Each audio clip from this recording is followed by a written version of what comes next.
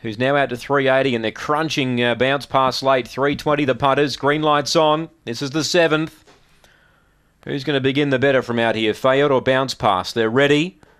And away, bounce pass beat Fayette out comfortably. There's more speed, Nippawawa. Bounce pass over to second, though. It's a length away, gets a clear run at the leader and crosses to the rail. Now really hard to beat. Now Fayette's moving up, gets about a length and a half away back in third. As bounce pass ran to the lead, Ortiz Bale gets to fourth, then King Dakan. Well back Gutter Journalism, Perrier Bale. Last Chris Tyson, bounce pass strode away, led by 3. Fayette does the chasing. The leader turns 4 lengths clear, bounce pass. Fayette's a clear second, but bounce pass is home. The late money's right. Fayette second, third Chris Tyson, fourth Ortiz Bale, then Gutter Journalism, next in Nippawawa, and Perrier Bale beat one in. That was King Dakan. First up, 31.27, a good run.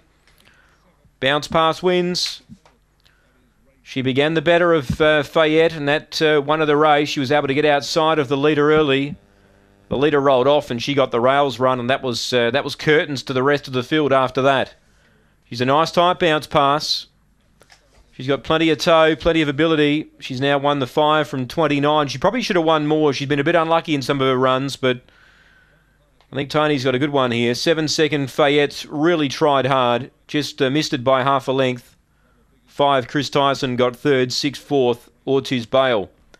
31.27. 3.5 by a length and a quarter. 3.5 a length and a quarter. And it's 8, 7, 5 and 6. 8, 7, 5 and 6. 3.5 by a length and a quarter. 3.26 early. 16.33 off the back. The run home was in 14.94. 31.27. We await the all clear.